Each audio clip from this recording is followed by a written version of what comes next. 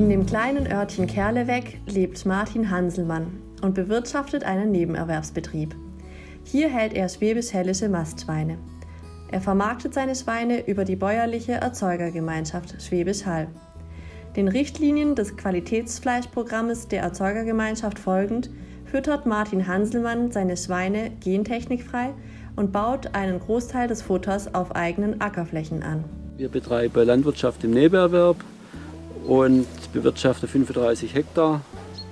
Das Ganze in erster Linie für die eigene Futterversorgung für unsere Schweine, für 550 Mastplätze mit angegliederter Ferkelaufzucht. Die Ackerfläche wird bestellt mit Gerste, Weizen, Mais, Tritikale und Erbsen. Wir bauen auf unserem Betrieb 10% Erbsen an, als Ausgleich in der Fruchtfolge und setzen die mit 5% in der Schweinefütterung ein, in Endmast und Mittelmast. Und Erbsen setzen wir auf die Körnererbse, weil sich die vom Drusch her sehr gut eignet. Inzwischen gibt es ja da ganz moderne Sorte. Nachteil der modernen Sorte ist, dass die kein Unkraut unterdrücken. Spätverunkraut ist ein Problem, wenn praktisch das Wetter zu lang feucht ist nach der Blüte und dann die Erbsen absterben, wächst Unkraut durch.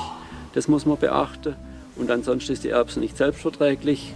Das heißt, eine Weidestellung in der Fruchtfolge, und das haben wir 1:8 relativ gut im Griff. Schweinehaltung bei uns Tradition. Wir haben praktisch 2013 unsere Ferkelerzeugung erweitert auf die Mast, indem wir in einen Pickport investiert haben.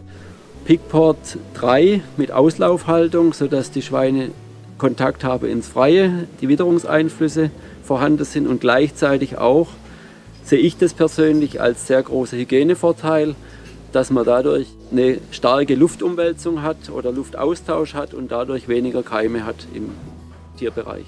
Wir setzen auf eine vielfältige Fütterung. Man weiß es von der menschlichen Ernährung, wenn man vielseitig unterwegs ist, kann man weniger falsch machen.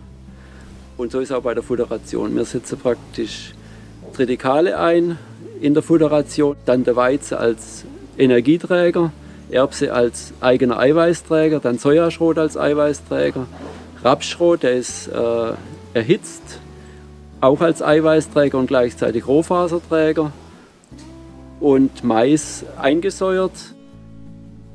Meine Intention, Erbsen einzusetzen, ist, wie ich schon gesagt habe, einfach eine Vielfältigkeit in der Ration und auch eine Vielfältigkeit im Aminosäuremuster. Man weiß aus wissenschaftlicher Quelle, dass es von Vorteil ist, futterphysiologisch, ernährungsphysiologisch für die Tiere, wenn ich mehrere verschiedene Eiweißbausteine und Aminosäuren in der Ration habe. Erbse ist bei uns etwas schwierig, weil wir sehr schwere Böden haben.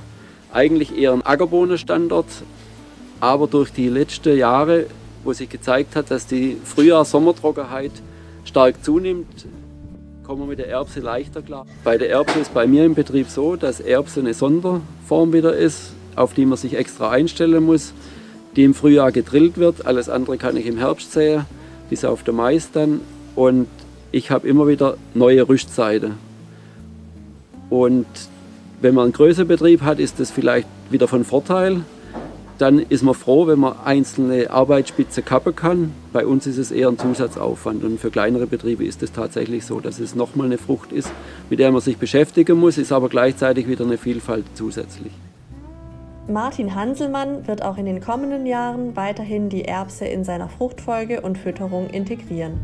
Denn für ihn überwiegen die Vorteile im gesamtbetrieblichen Ablauf. Er hofft auf weitere Erkenntnisse aus der Forschung, die den Landwirten noch mehr Möglichkeiten aufzeigen, die Erbse in die individuellen Betriebsabläufe zu integrieren.